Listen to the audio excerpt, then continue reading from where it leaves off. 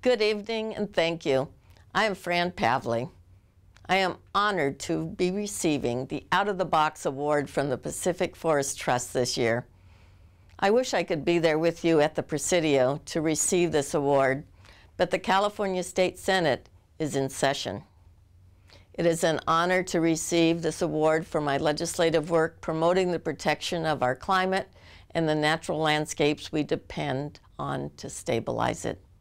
As we work on very difficult climate change issues, I very much support policies that will retain our forest lands and prevent their conversion to other uses.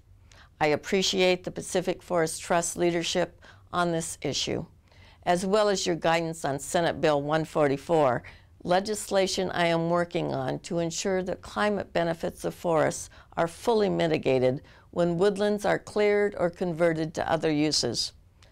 The California Department of Forestry and Fire Protection estimates that for the period from 1984 to 1994, approximately 108,000 acres of timberland were converted to non-forest uses.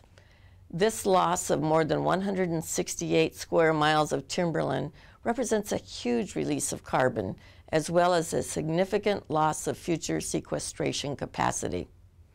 Here in California, we are fortunate to be at the forefront of innovative, outside-the-box efforts to protect our atmosphere. Here are just three examples. First, in 2006, we passed the nation's first comprehensive climate law, the Global Warming Solutions Act, known as AB 32. Second, earlier this year, the Obama administration decided the United States U.S. Environmental Protection Agency should adopt our state's car emission standards established by legislation I authored. Third, California has set another fine example for our national lawmakers with the groundbreaking inclusion of the forest sector in our implementation plan for AB 32.